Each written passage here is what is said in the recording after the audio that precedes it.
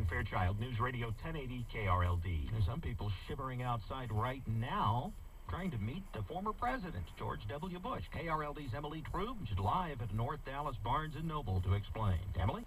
Yes, the president is having a book signing this morning of his latest book about his father. And folks actually showed up on Tuesday to buy a copy of that book and to get a wristband so that they could come today to stand in line to get the copy of their book signed. And people in line tell us that it is worth it to them to brave the cold. He's a great leader. This country was a lot better off with him there. I've always admired him and his family.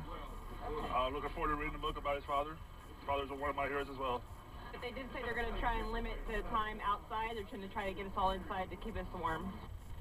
And they have been doing that. People have been assigned to different groups, and groups are taken in. They're taken through security to wait to meet the president. The book signing is officially set to get underway at 8 o'clock. Reporting live at the Barnes & Noble across from North Park, Emily Trube, News Radio 1080 KRLD.